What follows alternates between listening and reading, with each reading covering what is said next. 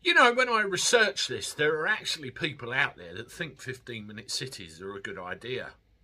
Yeah, seriously. I mean, you imagine it, right?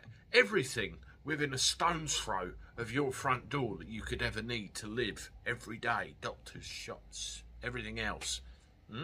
Ideal? Nah, I don't think so.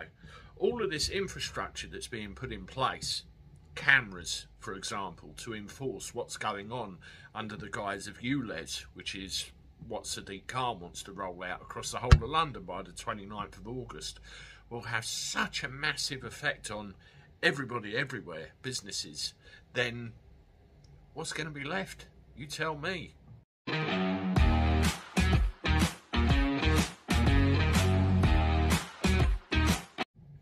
Hello everybody, welcome back to the channel. Hope you're doing all right.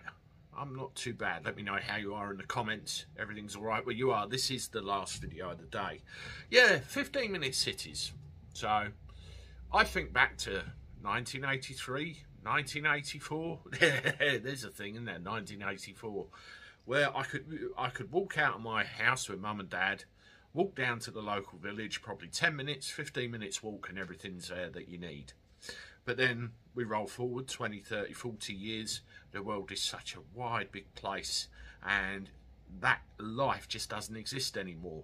And to try and force us back into this, whether we like it or not, with consultation or not, just is completely impractical for so many reasons.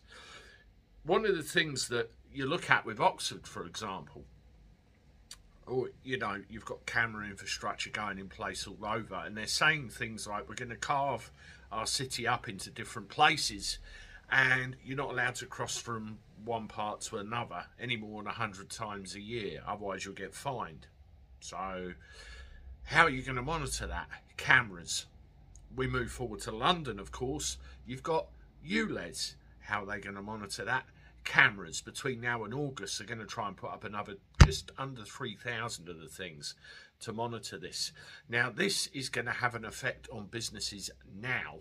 I don't mean later, I mean now. I mean, all these cameras being put in place are for something later down the line. As I said in my live stream with Funky Prepper, they do it in little bits, so we kind of get used to it. Because if it all went boom right there, we'd rebel, all of us. And you know, that could happen somewhere down the line. I draw your attention to a market in Romford, for example. Now, Romford Market has been going since the 1200s, 800 years to be precise. And there's a couple of examples of market traders where I put in a description. One is a fishmonger and the other one's on the stall outside. And they said, literally a handful of years ago, the place used to be heaving. It always was, and they could do such a trade. Just diverting slightly from that, I took an old market trader to the airport, and he just said, Andy, it's not worth it anymore.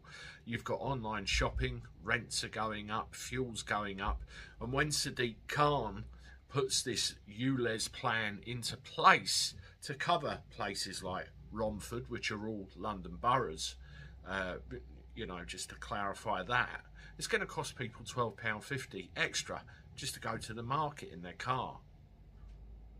It's not going to be worth it, is it? And eventually, of course, this will be gone, kaput.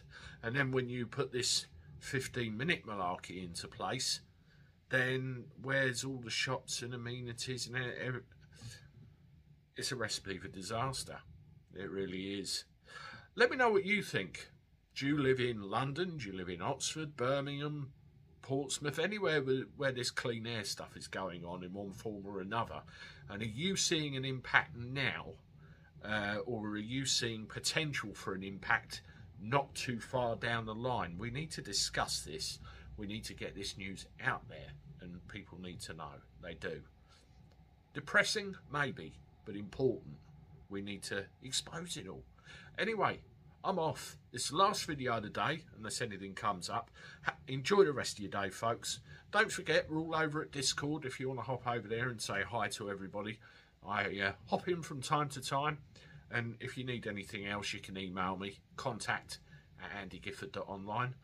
Other than that, like the stuff, share the stuff, And if you haven't done so already, make sure you subscribe to the channel because it is free. Anyway, I'm off. I'll see you tomorrow with more stuff.